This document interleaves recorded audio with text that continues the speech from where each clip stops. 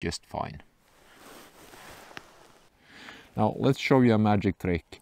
Yesterday I looked at the weather forecast. It said the air pressure would be 1023 hectopascal.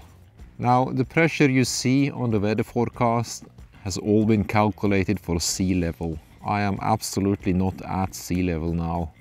So I just modified that number from the forecast with the elevation that I'm at now.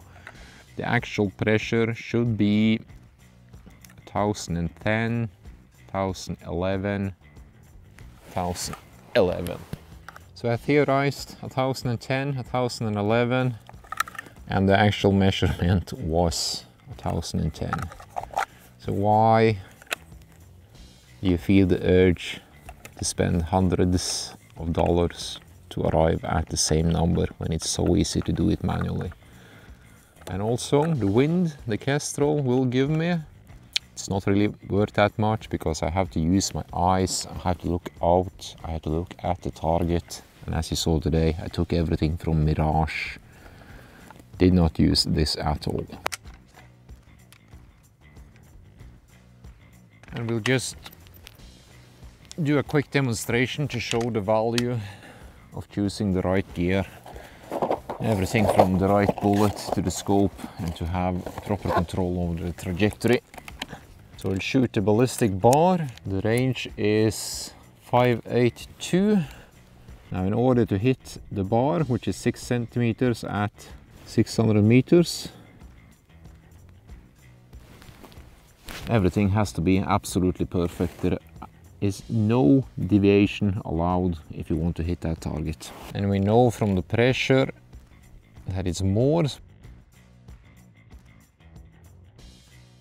So all the fundamental techniques have already been demonstrated in the previous season. All the ballistic knowledge and how to get a perfect trajectory has already been demonstrated. We're just going to apply the fundamentals of marksmanship and building the grip. Finger first, folding the hand in, aim, close the eyes, open the eyes, same spot, good enough. Right below, that is picture perfect in terms of theory. Dial one up.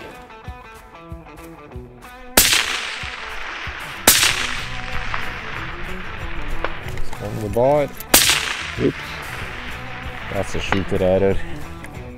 Nothing to do with the rifle or the ammunition. And now the heat is approaching the scope mount, which from experience is not going to be conducted to good precision on the K95. Yeah, predictably off.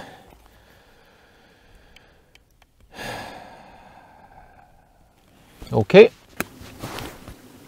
6, 6 along the bar. And as I'm trying to stress, these results are not unique to me. Use the same techniques, use quality equipment, and you will have the same results. It's science, it is repeatable.